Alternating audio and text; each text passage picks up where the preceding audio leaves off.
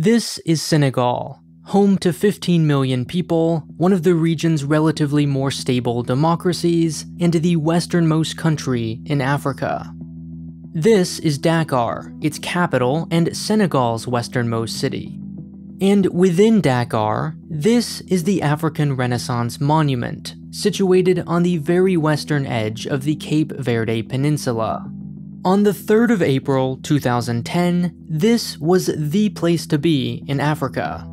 It was the day before the 50th anniversary of the country's independence, and 19 presidents, plus US Congressman Jesse Jackson, had flown in to witness the unveiling of this humongous bronze statue. At 49 meters, or 160 feet high, it was and still is the tallest statue on the continent, taller even than the Statue of Liberty or Christ the Redeemer.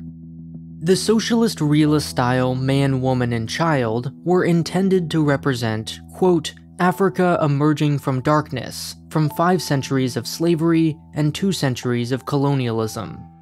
The hill on which it stands, however, is awkwardly surrounded by squatter camps and garbage dumps, which may help explain why today, over a decade later, it never quite achieved its stated goal of rivaling the Eiffel Tower as a tourist destination. There are many strange things about this statue. For one, there's its liberal use of nudity to represent a 96% Muslim country. There's its officially $25, but rumored $70 million price tag, in a country where half the population lives below the poverty line. Indeed, thousands of locals protested the project, calling it an embarrassing testament to the government's corruption, self-obsession, and backward priorities. Then, there was the president's controversial decision to personally claim 35% of the profits to this public monument. But far stranger than all of this is the fact that, despite a 50% local unemployment rate, this entire piece was outsourced to a foreign firm, and not just any foreign firm. This massive tribute to African ingenuity and pride was built by North Korea. The African Renaissance Monument isn't unique in this respect. All over Africa, even in Europe and elsewhere, are statues, museums, buildings, and monuments built entirely by and in North Korea. This is, in fact, its single largest export. Sponsored by CuriosityStream and Nebula, where you can watch the extended version of this video.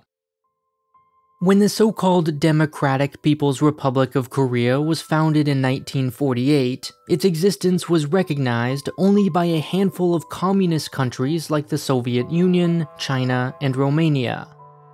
Decades before it began unification talks with the South, North Korea was looking for international legitimacy, a need for which it was very willing to overlook just about anything. Kim Il-sung was also committed to the ideological spread of socialism, actively trying to promote the Juche philosophy of self-reliance long before it would be laughed at as a model for the rest of the world. It was for this reason that this nascent nation began making allies in Africa. It did so by donating money, weapons, and soldiers, all of which went a long way at a time of desperate need. The DPRK military, for instance, trained Somali forces in their fight against Ethiopia, who had previously supported the South during the Korean War. A few years later, when Ethiopia's government was overthrown by Marxists, North Korea began supporting Ethiopia's fight against Somalia, both of which established with it diplomatic relations. In the 70s, North Korea sent thousands of troops to Angola during its civil war. At the same time, at home, the Kim Il-sung regime was busy sowing the seeds of what would become a propaganda machine rivaling any of history's most intense cults of personality. This began, rather inconspicuously, with the founding in 1958 of the Mansudae Art Studio. Backed by the supreme leader himself, its task was simple, though not easy: forged the public image of a leader who was then dangerously at risk of being seen as merely human. In practical terms, this meant painting murals, architecting buildings, and sculpting monuments. Thanks to its artistic monopoly, virtually all of Pyongyang's landmarks are its work.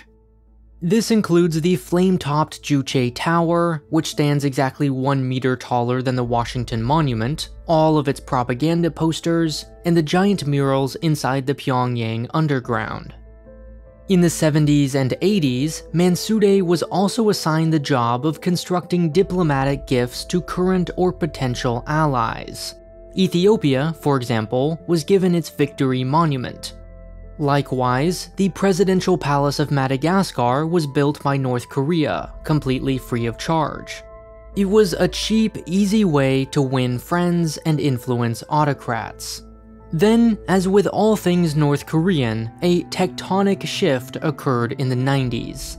While the country was never completely the obedient puppet state Moscow wanted it to be, it did very much rely on the Soviet Union for material support. With its collapse, North Korea instantly lost its biggest ally and financial backer. It needed cash, it needed a lot, and it needed it yesterday. The problem was, frankly, it didn't have all that much to offer. By 1990, South Korea's GNP had grown to $237 billion to the North's puny 23. Faced with this existential predicament, it turned to several unconventional gigs. In the intervening 3+ decades, the Mansudae Art Studio had both honed its craft and grown to become one of, if not the largest art studios in the world. Occupying about 30 acres in Pyongyang, its campus contains 13 creative groups, 7 factories, and 50 supply departments. There's a paper mill, soccer stadium, kindergarten, sauna, clinic, and gift shop. It has a reputation as the most prestigious career path for promising North Korean students. Each of its 4,000 artists is expected to churn out a steady stream of propaganda, 2 paintings a month, for example. According to a South Korean study, Kim family artifacts, including all films, books, murals, statues, and so on, add up to 40% of the state's visible budget. So while the Mansudae Overseas Projects Division was originally commissioned for the sole purpose of making allies, after the fall of the Soviet Union, it took on a far more sinister purpose, generating foreign currency for the personal bank accounts of the Kim family. The African Renaissance Monument, although the tallest, is only one of dozens of projects. Altogether, they've earned an estimated $160 million for the regime in the last 10 years. One of its more loyal customers is the nation of Namibia. It commissioned a 5,000-seat war memorial, presidential palace, Independence Museum, military museum, Ministry of Defense headquarters, munitions factory, and presidential statue. Property records indicate North Korea bought a warehouse for around $120,000 in 2004, and some locals say they still see North Koreans come and go to this day. Its northern neighbor, Angola, is also a frequent patron. In addition to a park and peace monument, there's a curiously shaped mausoleum of its first president, which locals gave the nickname Sputnik. In the Congo, a statue of its third president rose eyebrows for its suspicious likeness to the body of Kim Jong-il. Some speculate it was a lazy repurposing, though the artists can be forgiven given the lack of diversity involved in their day-to-day work. In Zimbabwe, several of its statues generated extra controversy thanks to its especially egregious past. In the 80s, North Korean trained troops massacred thousands of citizens after the Rhodesian Bush War. There are even a few examples outside Africa. Visitors to Cambodia's Angkor Wat, for example, may also stop by the nearby Panorama Museum, which was designed, built, and is now operated by North Korea. Inside is a 120-meter-long, 13-meter-high, 360-degree mural featuring 45,000 people. It was painted by 63 artists over 4 months, after spending over a year drawing the outline. In exchange, North Korea is entitled to 100% of the proceeds for the first 10 years, followed by a 10-year 50-50 split with the Cambodian government.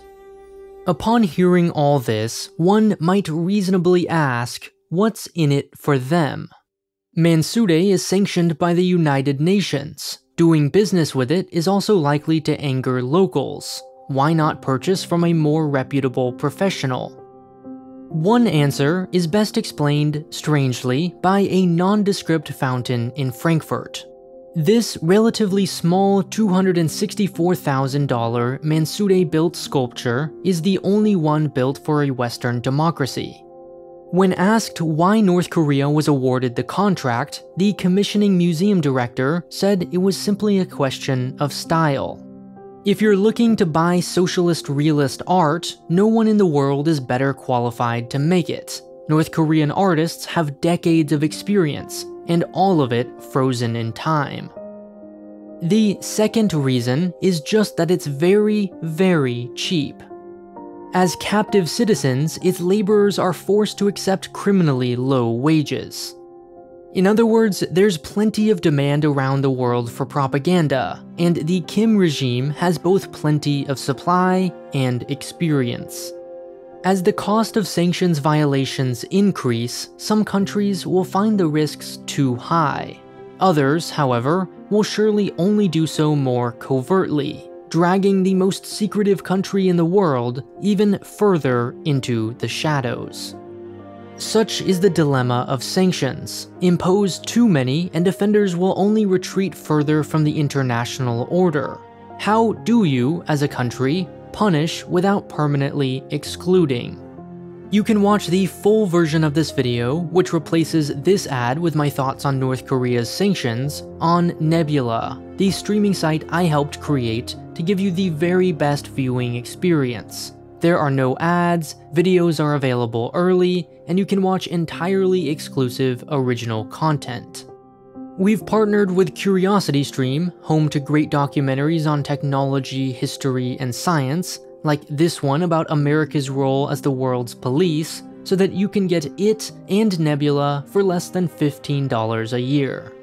Sign up with the link in the description and watch the extended version of this video over on Nebula.